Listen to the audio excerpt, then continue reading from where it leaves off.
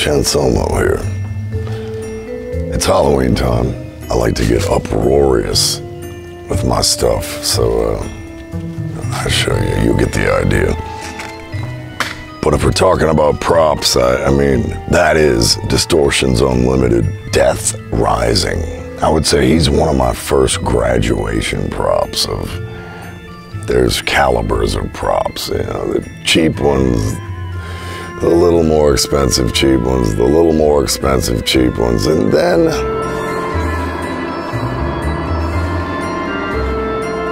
anyway, he's a great prop, sturdy prop, built to last.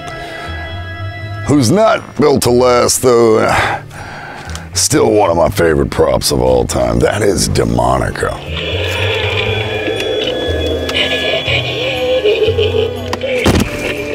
This might be her last hurrah. So, actually, this is probably the last year we're doing the haunt this style at my house. We're gonna try and step up next year. Spitting Debbie. See the little hose right here? Her head cocks back and she sprays people.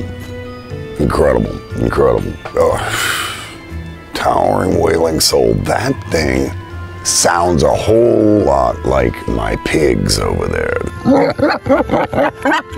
Same, similar, crazy pitch. See those canisters over there? Full of haunt props. The main party will be here at the studio. Well, I'll just say this, when they pull in the driveway, they can't even see the haunt, which is great. Everybody comes and they come through these archways right here. And I was thinking we maybe have the bog zombie busting out of the foliage. This will be a bunch of witches right here. Got some hideous freaking witches. I'm not even a big witch guy as far as props go. So if you get a good view of the graveyard here, we still got some fence paneling to put in. These big guys need to go up. There's a big guy going up right now. I wanted it to be like old school haunt that you did when you were a kid in a garage or something like that. You know, some kids club haunt, you know. But it's really anything but. The entrance will be here. We gotta put the facade up and stuff. This is a furious burden of reapers in here. We'll have some stuff hopefully projected across the side of the house. Maybe some projection coming out of the windows. We'll figure it out. Watch your step here. Once again, no lights here yet. We'll just sneak through. Watch out for this stapler. A little bit of atmosphere coming, so gotta get this hallway nice and lit up into the library amongst the rocking corpses here. And then we're heading into the vampire hive. This place is insane, man. Vamps everywhere. Take it in. There's a vamp fountain that works. She spits blood into that cup.